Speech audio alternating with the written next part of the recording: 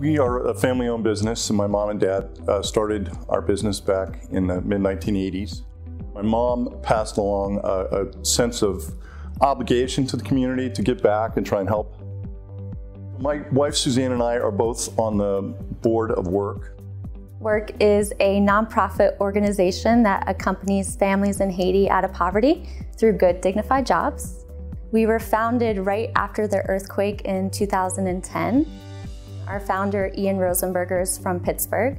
When he was in Haiti, he met a boy by the name of Tassie, and Tassie had a tumor on the side of his face and asked Ian for help. Ian, without knowing how he could help, says yes. He happens to meet a surgeon who volunteered to do the surgery for Tassie if Ian could raise the money to bring him up here to Allegheny General Hospital.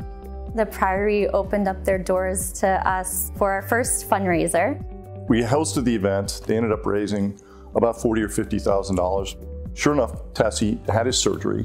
It was a success. At that time, Ian took Tassie back to Haiti and realized quickly that something more needed to be done.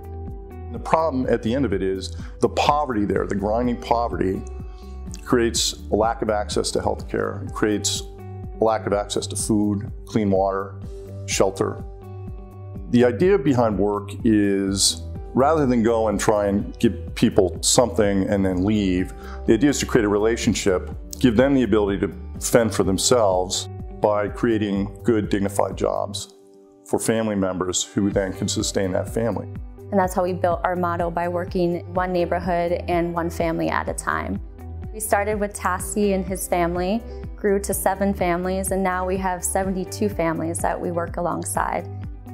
It's really gratifying for me, and I know it is for my wife too, Suzanne, to go and see that these are like concrete strides that the organization's making and having a positive effect on people. Seeing the families happy, and that means success in the moms and dads being able to provide for their children, and knowing that our families won't need us forever is probably the most rewarding thing. We knew we needed to develop an annual fundraiser. We said, okay, well, we've got the place to host the event. What are we going to do? And one of our board members threw out the idea of doing a blackjack themed event. It's really turned out to be pretty neat. We've been hosting our annual event, the Blackjack Spectacular, here for the last 5 years.